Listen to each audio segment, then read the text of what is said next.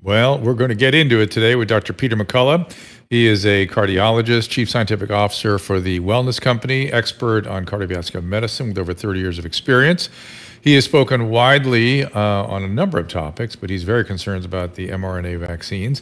He co-authored The Courage to Face COVID-19, Preventing Hospitalization and Death While Battling the Biopharmaceutical Complex. That was just now removed from Amazon, which seems somewhat scandalous. PeterMcCulloughMD.com is where you can find out more. McCullough spelled McCullough, PeterMcCullough.com. Twitter is P_McCulloughMD, P_McCulloughMD. Of course, Dr. Kelly Victory is here with us. I'm going to bring her in as early as possible because Dr. McCullough has a heart out. So let's get to it. Our laws as it pertains to substances are draconian and bizarre. The psychopaths start this way. He was an alcoholic because of social media and pornography, PTSD, love addiction, fentanyl and heroin. Ridiculous.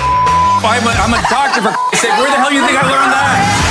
I'm just saying, you go to treatment before you kill people. I am a clinician. I observe things about these chemicals. Let's just deal with what's real. We used to get these calls on Loveline all the time. Educate adolescents and to prevent and to treat. If you have trouble you can't stop and you want to help stop it, I can help. I got a lot to say. I got a lot more to say.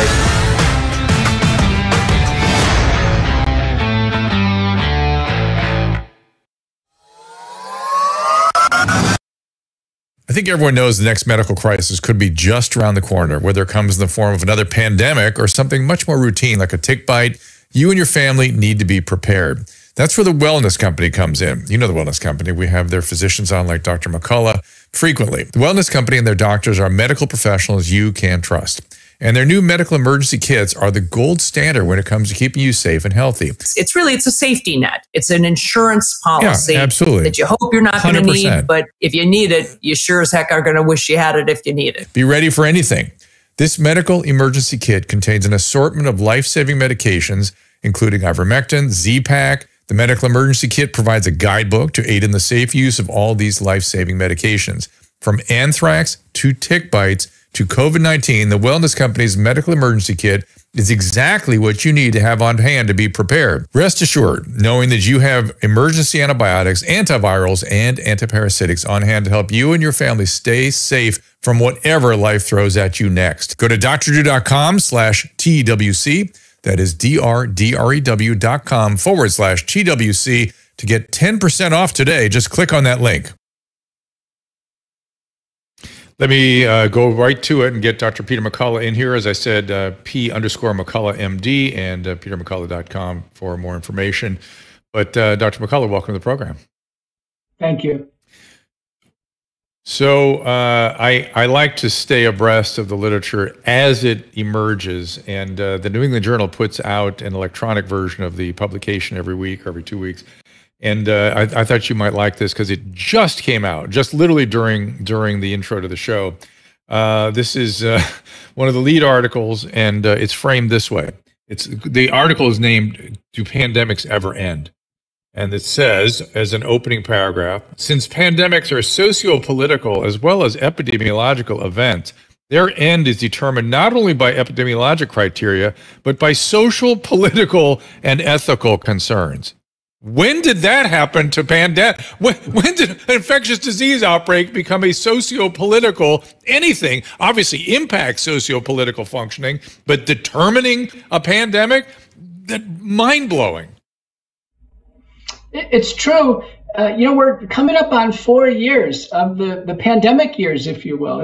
It's spanning quite a distance in time. The Spanish flu was about 2 years and it finished. So many have conjectured what has made this one last so long, and I agree with you. Some of it's just contextual of what people think is going on and how it's presented to them in the media. We are in the midst of a very minor outbreak now, and we have the most diverse subvariant strains so far we've ever had in an outbreak. They typically have been single strain or single subvariant strain outbreaks. It's very, very diverse. The leaders are EG5 and FL 1.5, but now HB1 is coming up in third position. XBB 1.5, that was the original target of the most recent boosters. That one now is at 0%, according to the CDC nowcast as of September 22nd, 2023. And let me interrupt you, Peter. I want to hang a lantern on that.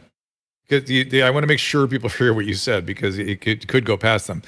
The booster is directed at XBB, and XBB is at 0%. So the question is, does it have any collateral effect? And I saw some data on EG5, and it was like, oh yeah, it seems to have some effect on that. Well, that's now almost gone too. So what are we doing here with this booster? Well, yeah, there were 10 animals tested with the new, the new form of the vaccine, and it did raise antibodies equally against XBB 1.5, which is now gone, and EG5, which is, I think, roughly about 20% of strains. But these antibody studies have not been valid surrogates of really providing immunity, that is, preventing anything in a human being so far. But the point I was going to make is that we still are at record pandemic lows in terms of hospitalizations and deaths. And despite cases being up a little bit, even unadjudicated hospitalizations and deaths at a record low. I personally haven't had a patient in the hospital, and I hear about cases and I treat them in my practice. I haven't had a patient in the hospital in over 2 years. Well, I know both you and Kelly are skeptical of Paxlovid, but I've been using a lot of it to great effect in elderly patients, primarily where it's been approved. But my question is, why do none of the commentaries about the necessity of vaccine, particularly in middle-aged and young people, take into account the fact that we have treatments? We have molnupiravir, we have Paxlovid. Forget the early treatment controversy. We have two really effective pharmaceutical drugs. Whether you want to use them or not is a whole separate issue. Why does that never come into the conversation about these requirements for vaccine in population where the risk-reward is reversed, where there's not much benefit to be derived, and increasingly risk is being sort of, it's becoming more clear that there's a lot of risk there. Why are they pushing so hard? I can't get it, and then leaving treatment out of the equation entirely. I think the strategy from the very beginning was a vaccine-only strategy. You can think vaccinated get sick too, so they would need treatment. I've used plenty of Paxlovid as well as molnupiravir. I incorporated them into the McCullough protocol, as soon as they came out. I've actually used all the drugs. I'm very diverse. I'm not biased towards one drug or the other. I do have to say I am very impressed with the performance of the virucidal nasal sprays and gargles. I think they really beat everything in the protocol. Dilute iodine or xylitol-based colloidal silver, and then scope and Listerine with some iodine or xylitol. This is amazing how good they are. 17 trials, 3 large randomized trials. They drop PCR positivity very quickly. They were the way to reduce spread of the illness. And when carried out, they reduced rates of hospitalization, need for oxygen. So I think they're very impressive. You never hear any public health messaging about nasal and oral hygiene. No, that's right. We were an early promoter of the betadine solution. It was actually worked out and studied by an ophthalmologist who lived in the Caribbean or something. And I spoke to the guy, and we went over the data. He was like, "This is astonishing stuff. Why is no one getting behind it?" And still, nothing. It's true. The theory is that the virus is in this exponential replication phase. And the sprays don't kill all the virion particles, but they kill enough so mucosal immunity can protect against invasive disease. And it works for the common cold, works for influenza, should work for any next respiratory pandemic. I didn't know about this before the pandemic. So a cold for me personally used to be 3 days of a sore throat, then 3 or 4 days of nasal congestion, and then a week to finish it up. About a 2-week experience. And I have had colds now where I carry an iodine-based spray and gargles, and I can tell you right now, I've reduced a common cold to about a day. Susan, you had to look into that. She's had multiple viral syndromes in the recent months. I have. You've been traveling a lot. I, strangely, have not had anything. She's worried that she and one of our sons are the most vaccinated in our family, and they've had COVID the most and viral illnesses the most. And it used to be reversed when we were, throughout our marriage. It goes away pretty quick. But though. I was the one with the weak immune system, and you were the one with the powerful one, and now it's reversed. That's why I'm coughing in the background. So, but I want to get Dr. Victory in here as quickly as possible. But I'm curious, Dr. McCullough. I don't remember we really chronicled this in the previous conversations we've had, but I'd like to know how your life has changed with all this. What were you doing before? And what are you doing now? How can people understand what has happened to you? I think they see you now, and I don't think they understand the road you've traveled. And I'd like you to just sort of tell them that tale, if you would. I'm formerly, full professor of medicine. I'd ascended the academic ranks. I'm former chief of cardiology at the University of Missouri in Kansas City. I was the chief academic scientific officer for the St. John Providence Health System, the biggest health ministry for Ascension Health.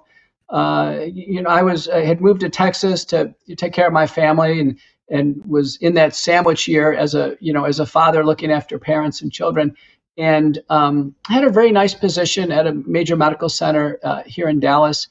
And when COVID hit, I got a big research grant to study how we could try to prevent it. I had an investigation of a drug application. The White House contacted me and asked me for help, and then the U.S. Senate. So I got involved. But prior to COVID, I was well known in my field. I was the most published person in the field of heart and kidney interactions. I published the textbook chapter in Braunwald's textbook of cardiology. I had my own textbook, Cardiorenal Medicine. I was the inaugural editor of Cardiorenal Medicine and of Reviews in Cardiovascular Medicine for decades. I had lectured all over the country. I'd lectured at the FDA, the EMA. I've been on data safety monitoring boards, New York Academy of Sciences. So I was well known in my field. I think in 2007, I was on C-SPAN for hours for a congressional oversight hearing. But COVID brought me to being a role as a public figure. And what I couldn't understand is why other doctors didn't jump on board and try to help in treating patients. And treatment still was undersubscribed all the way through. I know you were out there, I was out there, Kelly was out there, but we were too few. And what we know in a paper by Verdkirk and colleagues is that the only people who ended up hospitalized or worse dying, and almost all the deaths occurred in the hospital, is because they were undertreated in the ambulatory phase of the illness. Sure, of course. That was the part that was shocking to me, that we really abandoned our post. I couldn't believe it. And I come to understand how many doctors are employees, and the employer was giving them mandates and from on high, and they were frozen. They were scared to death to do anything. Speaking of the cardiorenal stuff, did you see, this is just a complete sidebar before we get Dr. Victory in, that there was a study today on renal effect of Ozempic, of all things, and that the renal metabolic syndrome, this is a new category of metabolic syndrome, was dramatically reduced by this medication. Did you see that today? It was just today. It's true. The GLP-1 active drugs, as well as the SGLT2 inhibitors, have been revolutionary. They improve both heart and kidney outcomes, cause weight loss by different mechanisms. So we're using these drugs very successfully in practice. That was the whole reason why I was really pushing that cardiorenal field. The hypothesis was if we did something that helps the kidneys, it would help the heart and vice versa, and it's really paid off. And, again, hypertension and the whole metabolic process of obesity, this is all tied together, and that we're finally looking at it that way, which is important, I'd say. Right. I'm not recommending Ozempic. Anybody who accuses me of that, I'm saying if your doctor recommends it, there's some significant benefits to be derived.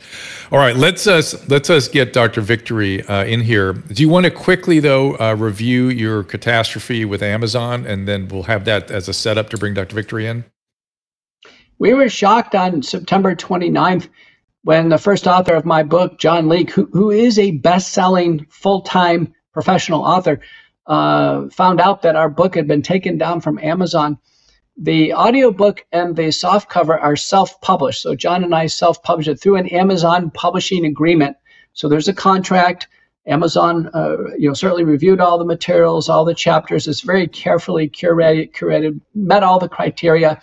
And it had 18 months of 5-star sales, courage to face COVID-19, preventing hospitalizations and deaths while battling the biopharmaceutical complex. It's being looked at very carefully for a major motion picture. It's extremely well written and understandable because it's written by a professional author.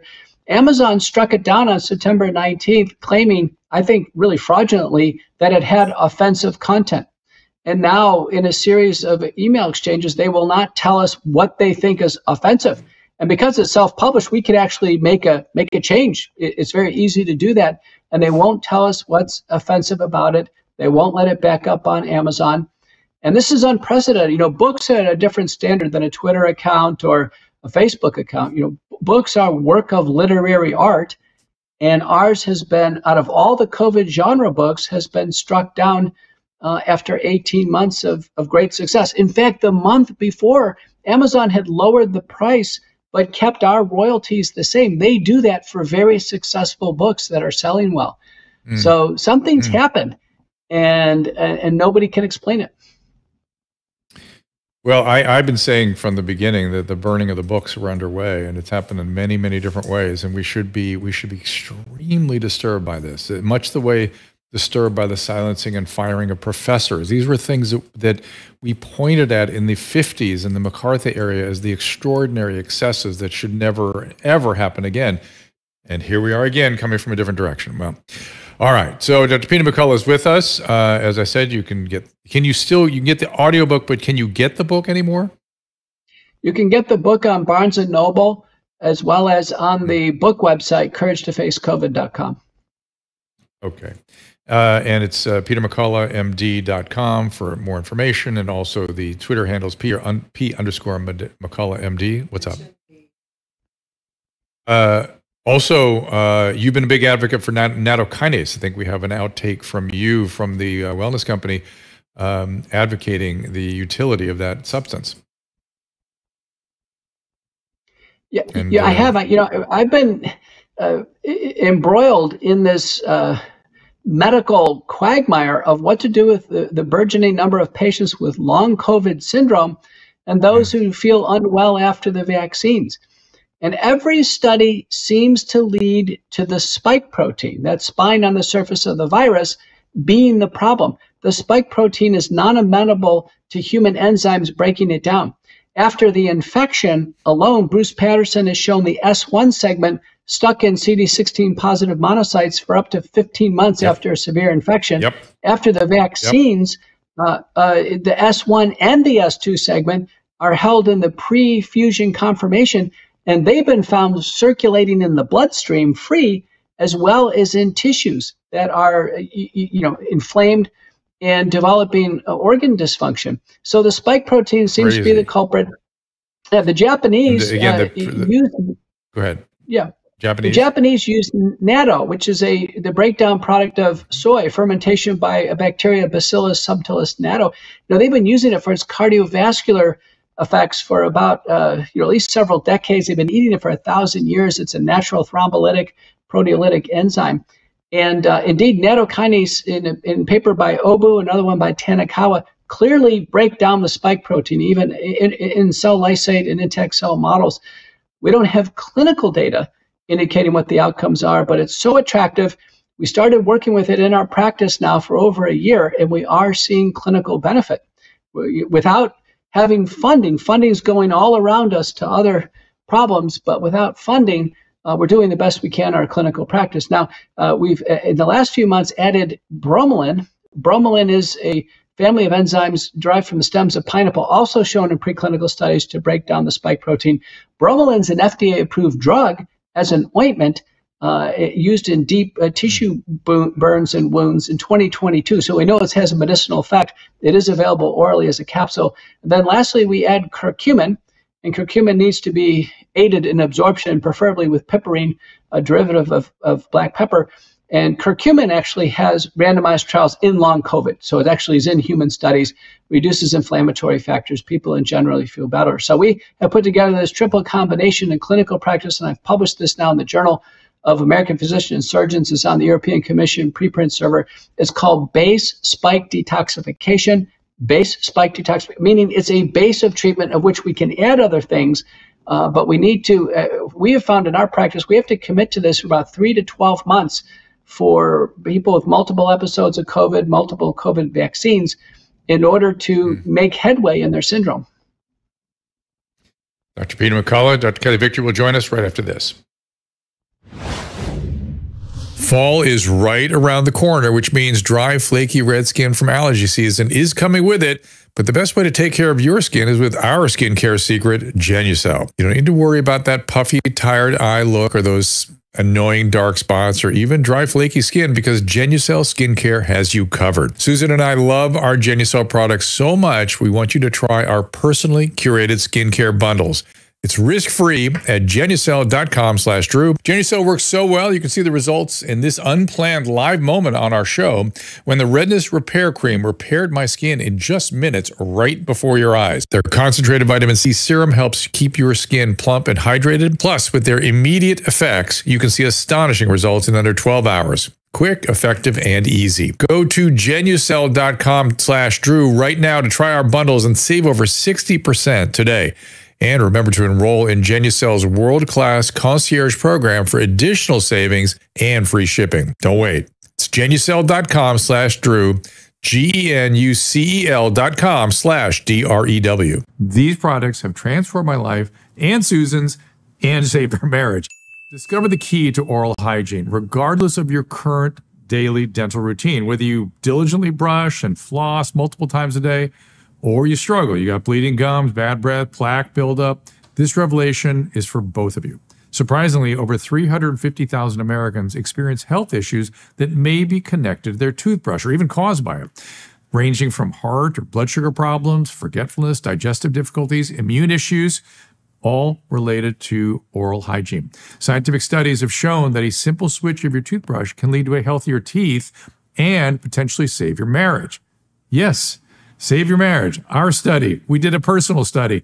My wife, Susan, hates the sound of the sonic toothbrushes, but introducing the Real White Sonic toothbrush, of course, also their hydroxyapatite dirty mouth mineral toothpaste by Primal Life Organics, these products have transformed my life and Susan's and saved our marriage. It's much quieter. It's a very powerful toothbrush, but it is quiet and it saved our marriage.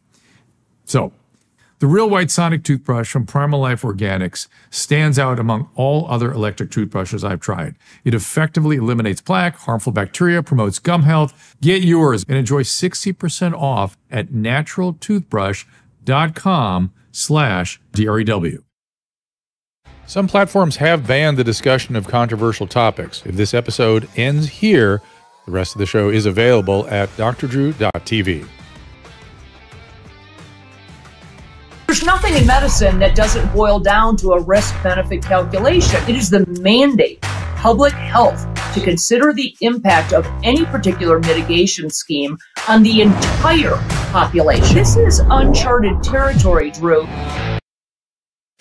And Dr. Victory, I will cut you loose with Dr. McCullough in just 1 second. My team here is very anxious to tell people that if they are interested in the bromelain and the nattokinase, it's available at drdrew.com/TWC. Yeah.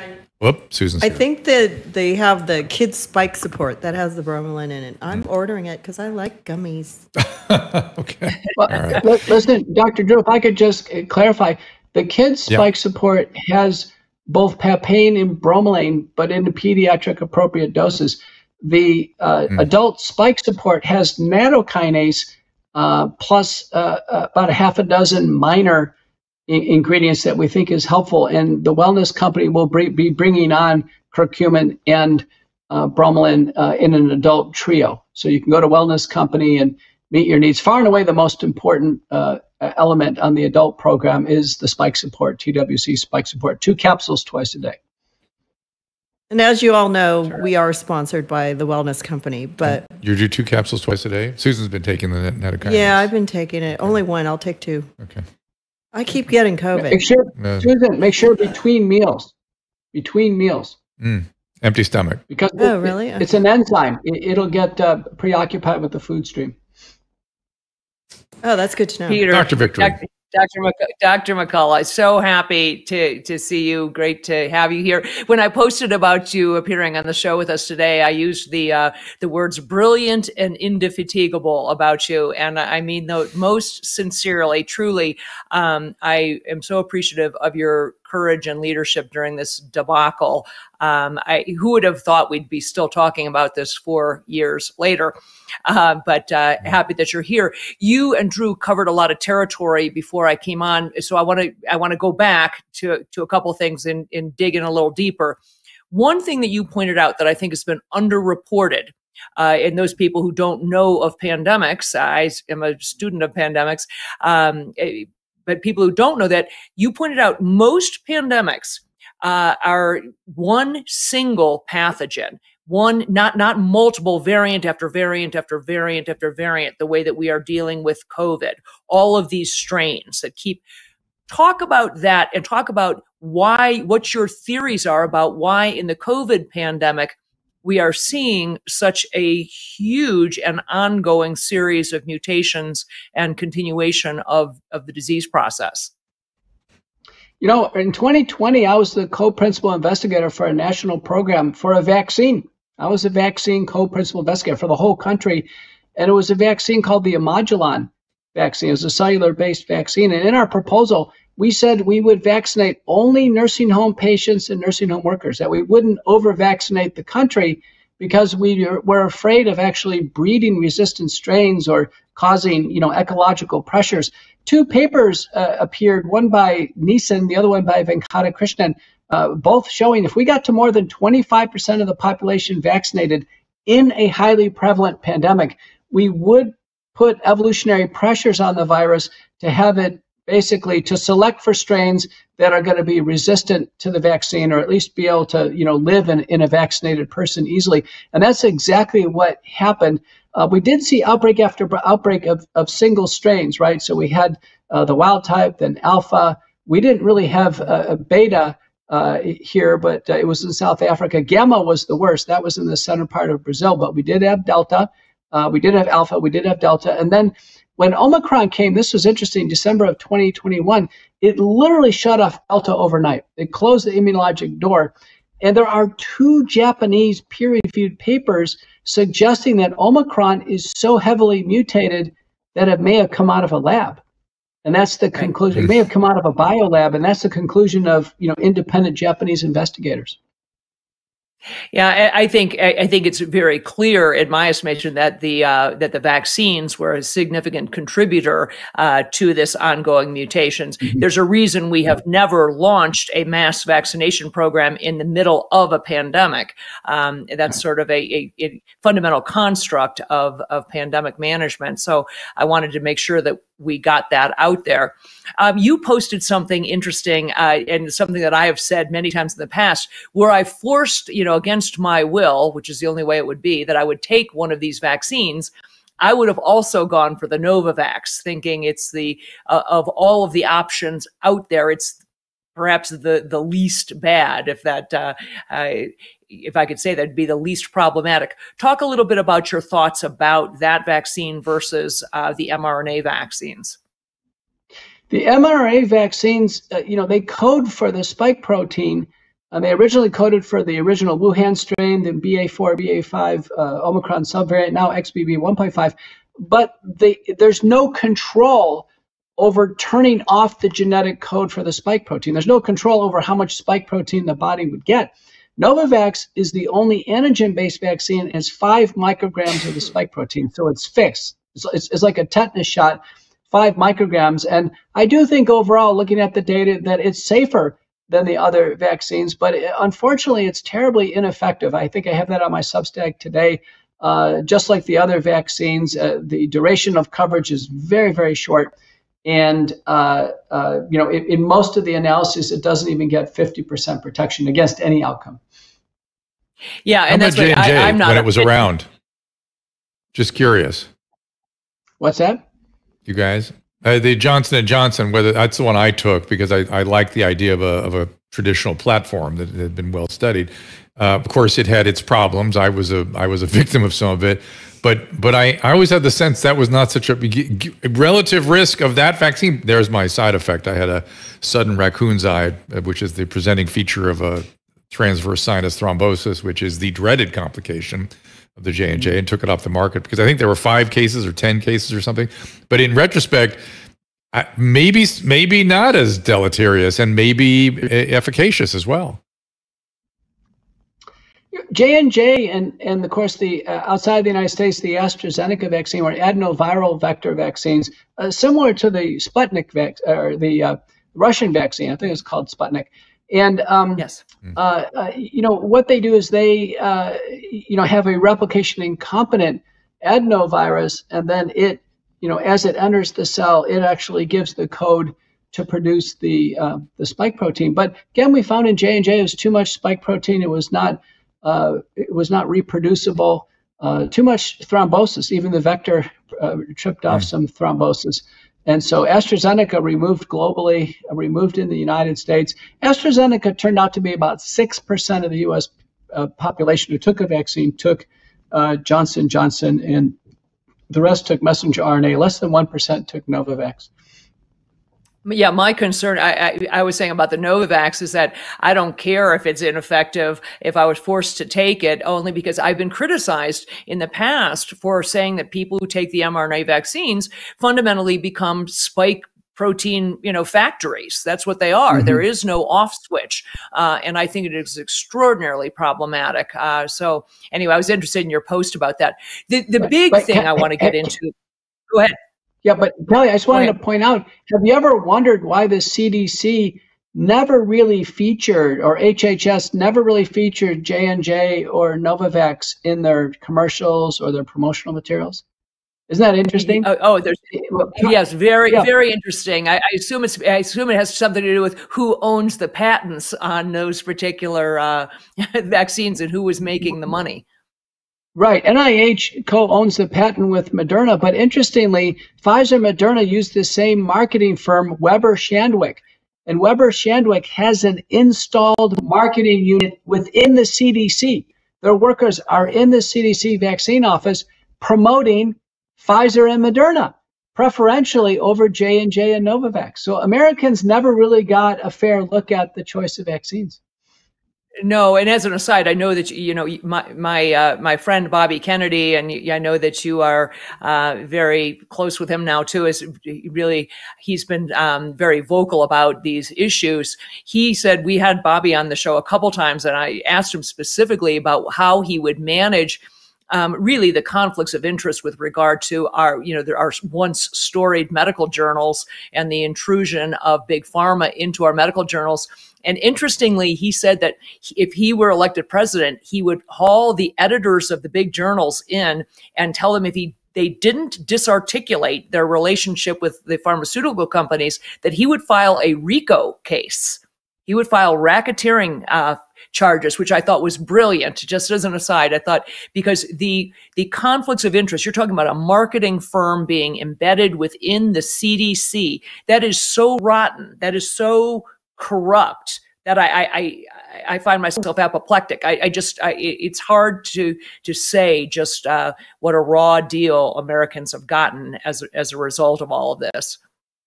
Rand Paul wrote a letter to Walensky and said, listen, you've got Pfizer and Moderna's marketing unit inside the CDC. They're emailing each other about, trying to curry favor to the CDC. And it turns out Walensky and their unit, they paid $53 million to Weber Shandwick to get that marketing. So that's how corrupt it is. Money is just flowing in this biopharmaceutical complex that we describe in my now banned book on Amazon. Yeah. Unbelievable. The big topic I really want to talk with you about is this issue, and Drew and I have argued about it quite a bit, this issue about myocarditis, and putting to bed once and for all the idea that COVID has just as much a risk of causing myocarditis or pericarditis as the vaccine does. Our mutual friend and colleague, Ryan Cole, we've discussed this with him, and he has stated unequivocally that you are able to stain, if you did the appropriate staining of the myocardium, you would be able to differentiate between spike proteins in the myocardium and the heart muscle that are a result of the vaccine versus those that would be the result from having had the virus. But let's go down that road. Talk about what we know and what the studies have shown with regard to risk of myocarditis from having had COVID versus the vaccines? Okay. Let's just talk before the vaccine. So we have a period of time before the vaccine, so we cannot implicate the vaccines. It's just what we know. It actually goes back to 1992. Ralph Barrick published in the American Journal of Cardiology, a journal that I was the senior associate editor of, so I know it well. He published in 1992 that if we flood an animal heart in a in vivo model with beta coronavirus, we can cause some myocarditis. So with COVID, there was an a priori concern that COVID would cause myocarditis.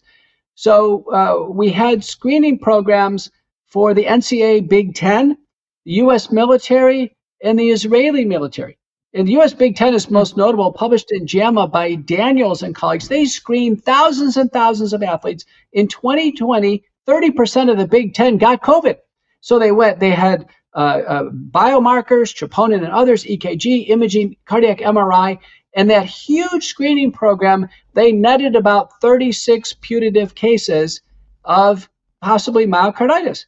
And there was no hospitalizations and deaths. It was completely inconsequential. Same thing with the U.S. military and same thing with Israeli military. So they dropped it. So we know community outpatient COVID-19, it's been well studied now, is not a significant cause of myocarditis. Tuvali and colleagues published in Israel an observational study showing in 2020 there was really no increase in myocarditis over the baseline. So where does this talking point come from? Even Fauci said this, that there's way more myocarditis from COVID than the vaccine. It comes from inpatient studies. So in 2020, in inpatient studies of COVID, about 30% of people in the ICU have an elevated troponin, like they do with sepsis, with pneumococcal pneumonia and others. And that troponin elevation is triggering off an ICD code, which in big database studies is reading out as myocarditis. It's not adjudicated myocarditis. It's not confirmed by the Lake Louise criteria or anything else. And so it's a false claim that COVID itself causes significant myocarditis. Now enter in the vaccines, and we have explosive numbers of cases, including many studies showing hospitalized and fatal cases of COVID vaccine myocarditis. Did you guys have a chance to look at the circulation article that I circulated amongst us? It's from July. It's a Hong Kong article. Did you guys have a chance to see it? You're looking incredulous. Yeah. Peter, you saw it, and it sort of took my breath away that it was showing essentially. Just to summarize a good study, frankly, that about half of these young males with myocarditis, mild myocarditis, had chronic, a year later, evidence of myocardial injury and dysfunction, particularly in the right ventricle. Yeah, it's true. Actually, that paper from Taiwan, there was a paper from Yale, Barmada showed this, that it's not clearing up by MRIs by 9 or 12 months. Now, I can tell you, small areas of late gadolinium enhancement can completely resolve. I've seen that in my clinical practice. It was shown in a paper long before COVID by Bruckmann and colleagues from Germany that non-ischemic areas of late gadolinium enhancement can clearly repair. The heart can repair itself, less so with coronary artery disease and ischemia and infarction. But an important paper by Yonker and colleagues from Massachusetts General Hospital, where they're hospitalizing kids with vaccine myocarditis, not with COVID, but with vaccine myocarditis, they found that the kids who have myocarditis have circulating spike protein in the blood, and the library of antibodies is not neutralizing the spike protein, whereas the kids without myocarditis have spike protein, but the antibodies are appropriately neutralizing it. So it looks like why some get myocarditis and others has to do with a mismatch in the library of antibodies that's raised against the spike protein. I want to make sure I'm hearing. I'm sorry, Kelly, to keep interrupting here, but are you saying that even though the gadolinium enhancement is still there a year out with stiff right ventricle, all that still has a high probability of resolving?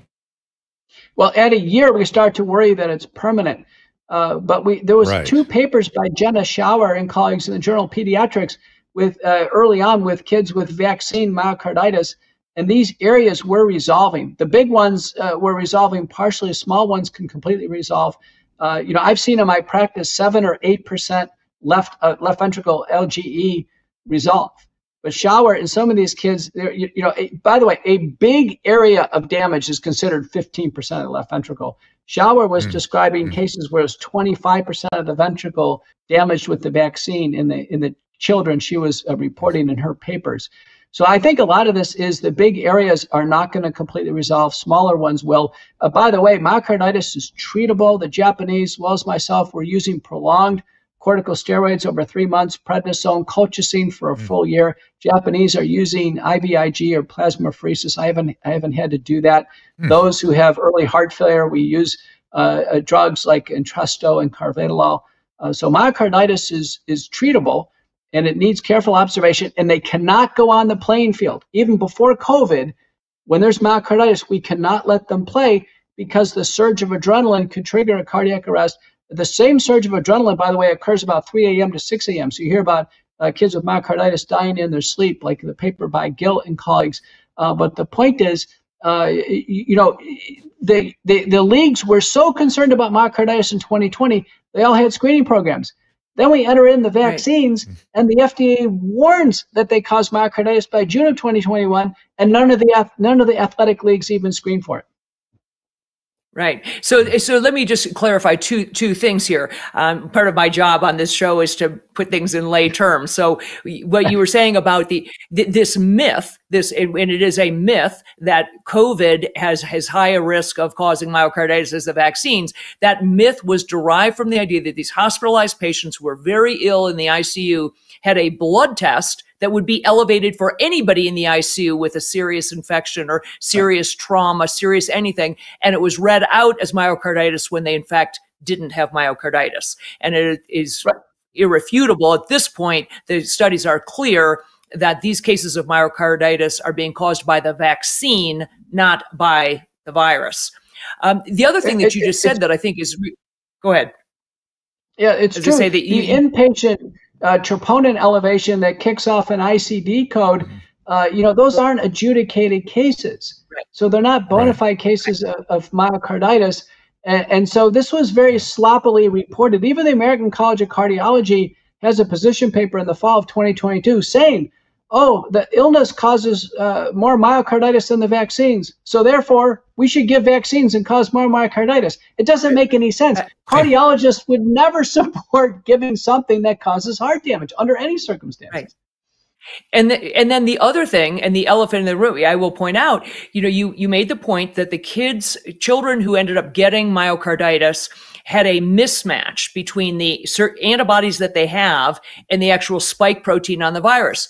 If case people haven't connected the dots, the things most likely to give you that mismatch is having gotten a vaccine for a previous strain.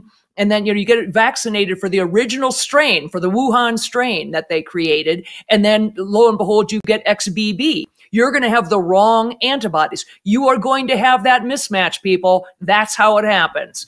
Okay, you vaccinate people and then they end up getting a different strain. So I think that also the Thai study, if I recall, there was a study in Thailand of young males, I think 13 to 19-year-olds, and they had proven that, I think it was about 300 kids, they had proven serologically that they had not had COVID. None of them had. They got the vaccine. And then I think 30% of them had EKG changes or evidence of cardiac injury following the vaccination. It was really I don't remember all the details of that study, but it was profound. Yeah. You're citing that, remember the FDA told Pfizer, Moderna, they need to do prospective cohort studies where they measure everything at baseline, give the vaccine and measure everything again. Neither company fulfilled that obligation. It's one of the reasons why they're not fully licensed, but neither one of the companies did. Mansukian studied children aged 13 to 18 on the second shot of Pfizer only and did baseline blood biomarkers and imaging, including MRI, and then at follow-up, and about 30% had symptoms. However, the number that actually met a definition of myocarditis using a multi-dimensional definition in that study was 2.3%. And then separately, a paper by Buren and Lepesic in Basel, Switzerland, studied shot number 3 of Pfizer in nurses, healthcare workers. And again, it turns out largely female.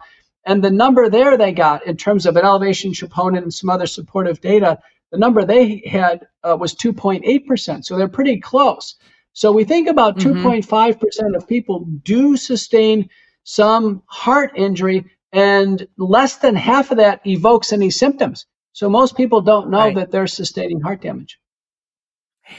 What did you make, if anything, of at one point the FAA changed the guidelines for the EKGs for pilots for the FAA exam, and I think it had to do with loosening the restrictions on with regard to PR intervals. I think on their EKGs, they made some substantive changes. Were you aware of that? That they changed the cardiac guidelines of the EKGs for pilots, and what, if anything, did you make of that?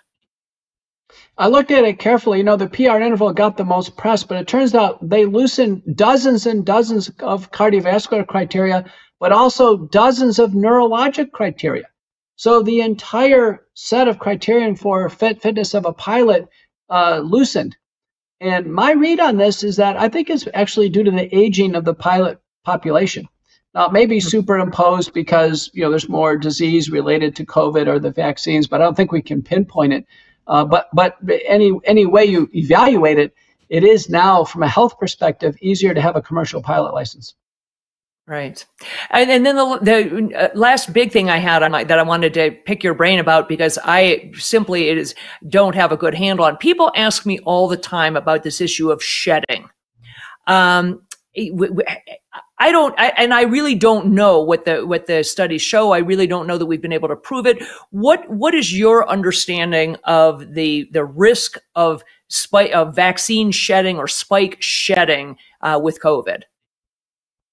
Yeah, I interviewed Helene Benoon, who's former INSERM scientist. Now she's independently doing review papers and scholarship in France. A real expert on this. And her belief is that there is bona fide shedding of spike protein, almost certainly, but it's probably immaterial. Data from the Framingham Heart Study, UT Houston, a big study, shows 97% of us have antibodies against the spike protein. So it's almost irrelevant. We're getting some spike re-challenge, orally, mucosally. It's not a big deal.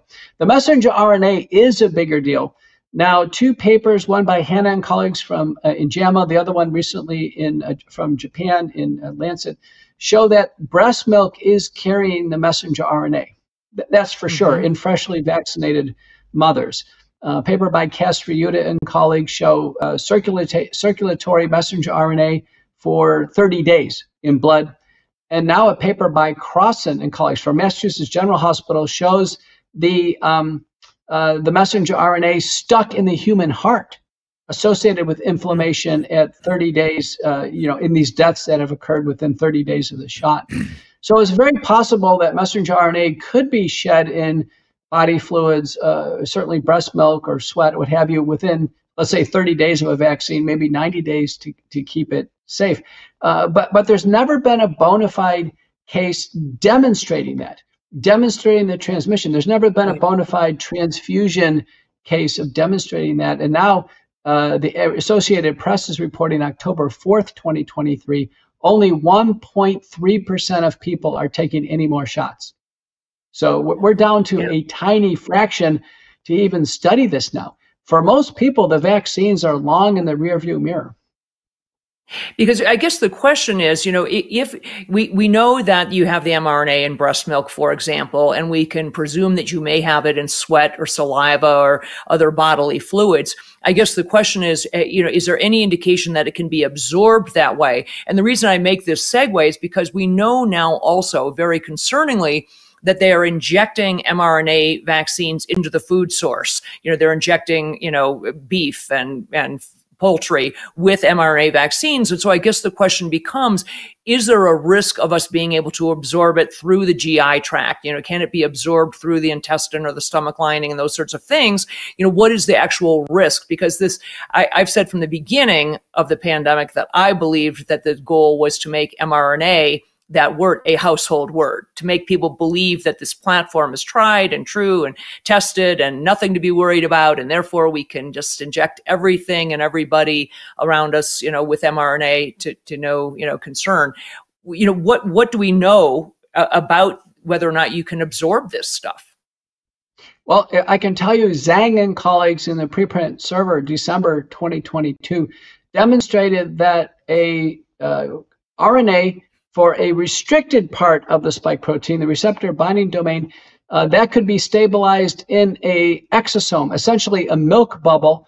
And once they created this, they fed milk to a mammalian model 3 times, fed it through the GI tract, and they were able to successfully immunize that mammal. Now we have a press release that one of the companies has made a nasally absorbed messenger RNA vaccine.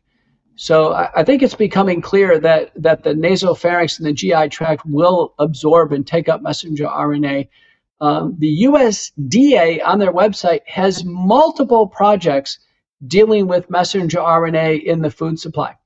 Now, some of these are to try to immunize the animals against disease. And then in the plants, the goal of these projects is actually to immunize humans, trying to immunize humans against diarrheal diseases or others through plants. Now, what's been absorbed? There's been one study demonstrating, I believe, watermelon juice. I think milk again will get it absorbed. They're going to find there's be different ways to get it absorbed. What's currently in the food supply? There's no messenger RNA that I'm aware of that's in the food supply right now. There are self-replicating RNAs, which are a little different. They replicate once and that's it. And that's in the pork supply since 2017. And, not all the farms use it, but it is, Merck's got a big sequivity program, for instance, and it's in swine, not yet in beef or other products. Wow. All right. Well, I glossed over, not purposely, your last statement, however, about the significant decrease in vaccine uptake or interest, you should say, that people just aren't doing. What is your sense of, about, you and I and a few others have been clamoring for these things to be removed entirely from the market? I'm thrilled that there's vaccine hesitancy as a result of everything we know, but that is not enough. They should be removed. We can't rely on the lay individual to know this information and stay away from them. What is your sense about whether or not these things will, in fact, be fully removed from the market? I don't think they're going to be removed. They are, they're presented by the Department of Defense and Health and Human Services. They are military countermeasures. The emergency has been dropped by the Biden administration in May of 2023. These aren't being dropped. This is what we describe in our book, this biopharmaceutical complex, the syndicate that's so powerful that they're going to continue these no matter what. You're right, they're announcing new messenger RNA vaccines. The U.S. government has made a massive investment in messenger RNA since 1985. Paper by Lalani and colleagues summarized that. There's over 9,000 patents on messenger RNA. 9,000. The top patent assignees are Sanofi, CureVac, BioNTech, Moderna, and the U.S. government. So there's been a love affair with messenger RNA for the longest time. Yep. I don't think it's going away, but there's no signs that it's becoming any safer. Carrico and Weissman just won the Nobel Prize because of pseudouridination, actually trying to make it last longer. Well, that would have been fine to replace a normal human protein like, insulin in type 1 diabetes or alpha-galactosidase and Fabry's, but it's not okay when you're producing a potentially dangerous antigen like the spike protein. Yeah, and it really begs the question. The emergency is officially over. Even, Joe Biden has announced it. So it really begs the question. There is not a single FDA-approved vaccination for, and I use that term loosely, injection for COVID. Yet they are all available and they keep cranking out new ones under emergency use authorization. How is that even allowed? What's the emergency? We all have acknowledged that the emergency is over. How is it that they are getting away with continuing to push emergency use authorization, non-FDA approved injections? It's a military mechanism. It's a National Security Administration mechanism. I think the whole FDA part of this is just choreography. I don't think an FDA really has to approve or not approve an emergency use authorized product. I mean, this is the mechanism that's used to vaccinate the military for anthrax and smallpox and other illnesses. So it's when our government apparatus decides that this countermeasure is going to be stopped, that's when it's going to be stopped. I think the FDA has nothing to do with it. I think that's the reason why there's a blind eye turned towards safety. The products are not bought and sold. Do you know that guy out in Utah who was giving fake vaccines, who given saline injections? You know what his charge was? Disposal of government property. That's what these vaccines are. These vaccines are government property. They're not even considered commercial biopharmaceuticals. Wow. Wow. Well, I am cognizant of the clock winding down here, Drew. Yes. Yeah. You know, what have I not covered here? No, I think you've done a nice job. The only thing I would raise is something that came up on our stream, our chat stream and Rumble Rant, and I don't know if this is even meaningful, but it came up a couple of times, which was somebody mentioned that you might have had a conversation with Damar Hamlin, and they were asking what happened in that conversation. Is that true? A, and B, is that something you can share about? I never had a conversation with Damar Hamlin, but I did pair up with another cardiologist, both of us very concerned. We wrote the Bills organization, we wrote the Buffalo Evening News, telling them that, listen, you know, athletes who have a cardiac arrest, no matter what the cause, the standard of care is to have an implanted defibrillator. And our great concern is that he would be at risk for a repeat arrest. So, you know, our words were transmitted, and we'll see. But following Damar Hamlin's very important, because he is the first athlete ever to have a full-blown cardiac arrest, require defibrillation, return to the field, you know, ostensibly without a defibrillator. And the other notable case is Oscar Cabrera Adames, the Dominican player who takes a vaccine, gets myocarditis, has a cardiac arrest on the court, declares that it's myocarditis, cardiac arrest, tries to recover over 2 years. He's on a medical treadmill, no ICD, and he dies on the treadmill trying to come back. That's 2 years after his original case of myocarditis. That's the concern about Hamlin. Yeah, and we've got Bronny James, Drew, who you're supposed to believe, you know as well as I do, the amount of testing that these athletes go through before they are hired on by a professional team. They go through the ringer. So we're now supposed to believe that he had some previously undiagnosed, quote, congenital heart problem that caused him to have a cardiac arrest in the middle of the court. I think it's preposterous. I don't think it simply isn't plausible in my mind that this could have been a congenital heart issue that was, quote, overlooked in all of the testing that he had prior to. I'd like to know what it was. What is the does he have right ventricular atresia or something? I mean, what does he have? Number one. Number two, for people. Go ahead, Dr. That's the other thing. That there's never a statement of what people have. With Damar Hamlin, no one came out and actually said what he has. Hamlin's the one who had to give himself the diagnosis of commotio cordis. With Bronny James, he probably had EKGs and echoes, I'd imagine. Everything looked fine. He didn't have hypertrophic cardiomyopathy. That's really what they're screening for. And then he has this near cardiac arrest. By the way, I don't think he had a full cardiac arrest because he was in and out of the ICU in hours. He was out of the hospital the next day. So I think he had a near miss and maybe had some type of an arrhythmia. But he probably did undergo an MRI. They probably found a patent foramen ovale or atrial septal defect and said, aha, well, here's some previously undetected congenital heart disease. Now they have a storyline in order to kind of take it away. But they don't mention, did he take the vaccine or not? Bronny James went to a high school that strictly enforced all vaccines and everybody. Right. Then he goes to USC, which strictly enforces. And his dad says that it's the best thing to do to take the vaccine for him and his family in September of 2021. So almost certainly Bronny took the vaccine. The case to watch is actually Bronny's teammate, Vince Uichuchu. He has a full-blown cardiac arrest. Again, USC, a vaccinating university, presumably took the vaccine. He gets an ICD, presumably an implantable ICD, and now he's back playing. So he's going to be an interesting case to watch. Wow. And for people that these are little quarter-sized devices that go under the skin here in the clavicle area, and they treat any significant cardiac events after that from then on. They can also function as pacemakers. But all right, Dr. McCullough, we've been very kind with your time. We've kept you beyond where we should have. Thank you. Hopefully we'll talk to you again soon. Thank you so much for joining us. Okay, bye-bye. Thank you. And Kelly, I'm going to chat with you for a few minutes here after we let Dr. McCullough go. But Susan is waving at me, literally doing like jumping jacks. So something is up.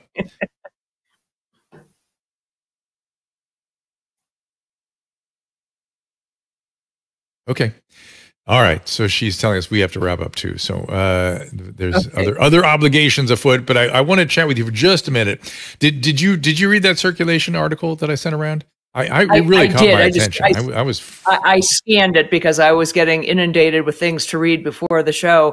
Got it. Take a look. Take a look and see if you see if you weren't as blown away as I was. I mean, this is the first time where it's like, wow, this is very, very concerning. And I'm, I've been concerned about the myocarditis, but this really kind of took my breath away. And why it is not being discussed more widely is mysterious, and almost makes me believe it must be over the target. It must be because it is problematic. Yes, and that's what I've been reporting on. And that's why I specifically, of all the things I wanted to talk with Dr. McCullough about today, was I want to put to bed this issue, this myth that, yes, we're seeing myocarditis, but a bunch of it's from COVID. That simply isn't the case. This is a significant risk from these vaccines. The pharmaceutical companies know it. The FDA knows it. The CDC knows it. It is out there. This is not a virus-related thing. It is from the vaccine, and I do think it's very problematic. And there are nuances of what Dr. McCullough said that I don't want people to have missed, like the fact that there's a lot of myocarditis. The ones we know, Drew, are the ones that are symptomatic. When somebody has chest pain or shortness of breath or all of a sudden develops exercise intolerance, then they get worked up. But it's the leagues of people who have myocarditis and don't know it because they don't have symptoms. And for many of those people, the first sign that they have myocarditis is going to be sudden cardiac arrest.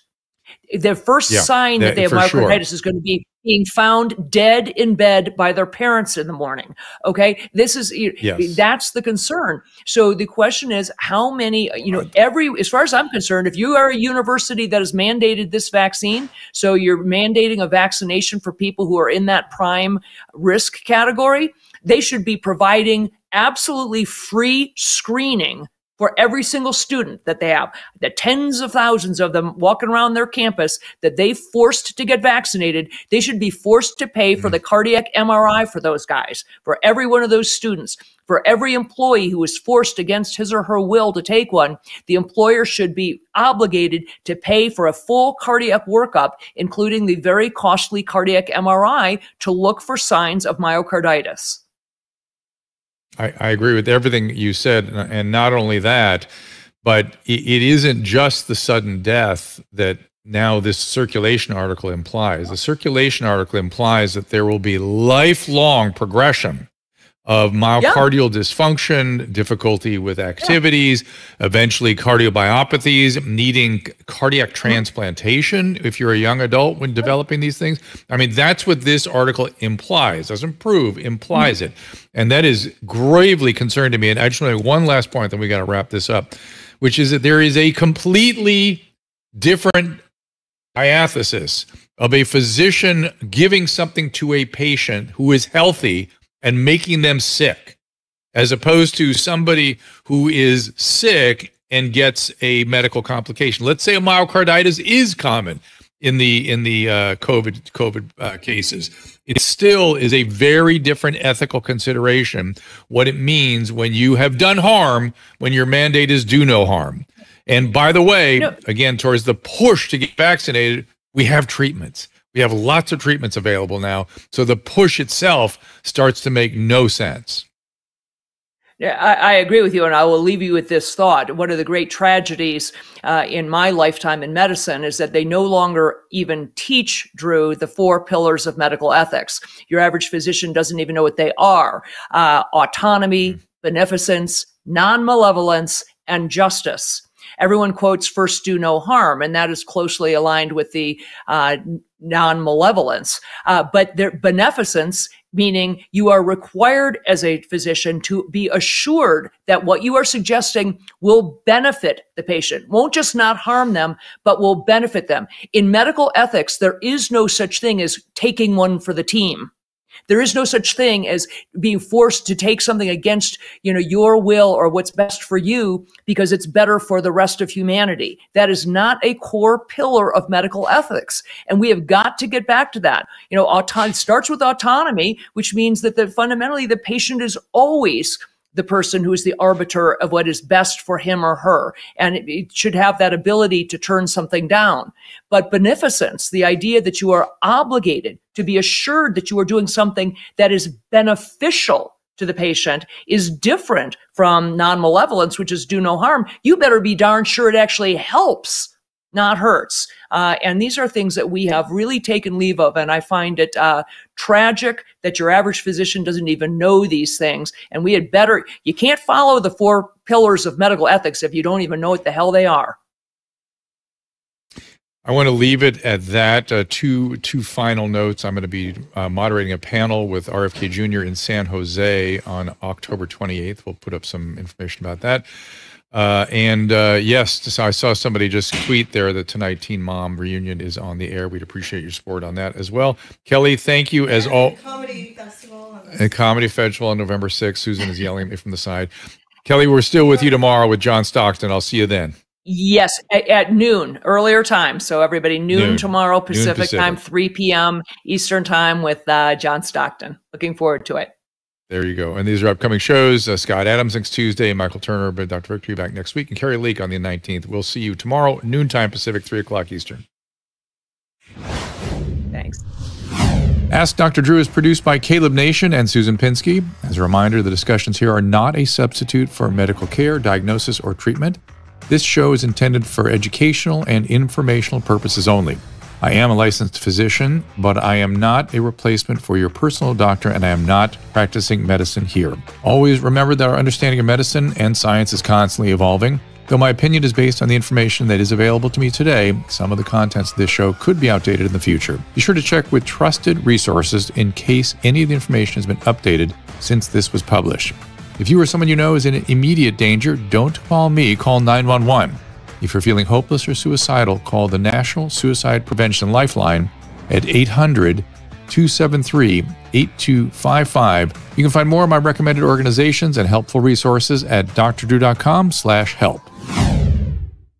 I remember like the first window to my addiction opening was when, my grandfather would be in the bar all day and everybody would be smoking. And I always wanted to try a cigarette. And my mom, because I had asthma, my mom told me, if you ever try a cigarette, you'll die. So I remember being, whatever I was, 11, 12. And I remember the first time where I was like, I'm going to risk my life. Like, I'm going to probably die right now. Like, my friends were smoking cigarettes, like Marlboro Reds. And I took a pull of a cigarette. I got lightheaded and I didn't die. And I was like, instantly, it was like, what else are they lying about? And it was like, right. Let's go. Like, make the calls. Like, that is why you don't lie to your kids. Yes. Interesting. How do you feel about Santa? You can tell them fibs and stories, but when they ask a question, you gotta tell them. I like that. I'm anti-Santa.